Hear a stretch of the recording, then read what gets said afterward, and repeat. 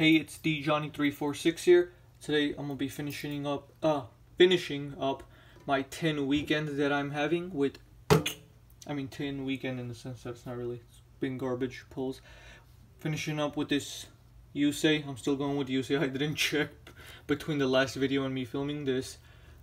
See if we can get anything good out of this. I believe since they're mega tins, they should be the same exact. It's a mega tin pack 2018, so it should be the same packs regardless of what the tin design is. The only difference should be the promo pack that is inside of this tin, since those ones will definitely be different to reflect each character on the cover.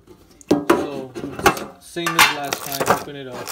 One booster pack, one thick pack inside. The rest is just plastic garbage. Put that up over there. Kind of dented, I want to say. It's kind of like not level. Anyway, open this page. I guess that's why they maybe wrapped it up like this, just to make sure they don't accidentally put the Jaden's pack in this tin or something, or put Yusei's pack in Jaden's tin. Wrap them up all together and quickly put them in the tins. So this one comes with a secret rare Junk Speeder, a Junk Collector Ultra Rare, Stardust Assault Warrior Ultra Rare, Martial Metal Marcher Ultra Rare, and a Junk Connector Ultra Rare.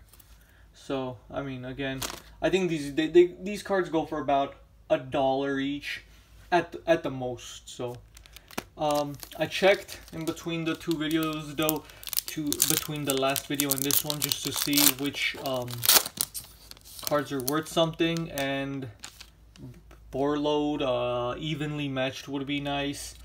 Saryuja I heard, I read. But anyway, trading places: the Ascendant of Thunder, Demise King of Armageddon, World Legacy World Shield, True Draco Apocalypse, Galaxy Worm, Altergeist Silcatus, and in another Ningirsu the World Chalice Warrior, garbage. Followed up with another broken line, garbage, and a Motivating Captain. Crowned by the World Chalice, FA Test Run, Treasure Panda, Artifact Mjolnir, okay, Thor, Onikuji, and a Defect Compiler. So that one was, believe it or not, garbage. You guys can see. Any of you who saw the last video knows that that is absolute garbage. It was literally the same cards from the last video. Like literally no difference. Hopefully these two packs can, if I can get one evenly matched or one Borlord Saryuja, I'll be happy. I'll call it even though it's not, and I'll still be losing money on it. Artifact Vajra, Lunalight Crimson Fox, Bao Baboon, same crap as last time, DD Seeker, World Legacy World Shield, True Draco Apocalypse, Ib the World Chalice Priestess as the super, and a Vendred Reorigin again as a secret, garbage World Legacy Secret, another security block, Lunalight Kaleido Chick, Familiar Possessed Lina, FA Test Run, FA Pit Stop, Watt Kinetic Puppeteer, Artifact Mjolnir, ended with a Thor. So another load of hot garbage. This is literally probably one of the worst three videos in a row opening I've done.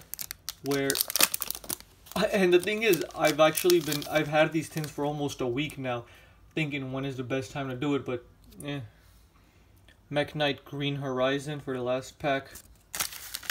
Artifact Vajra, Lunalight Crimson Fox. You know it's not going to be good when you see this garbage again. Double Resonator, I got 3. This is at least my 3rd one, if not my 4th.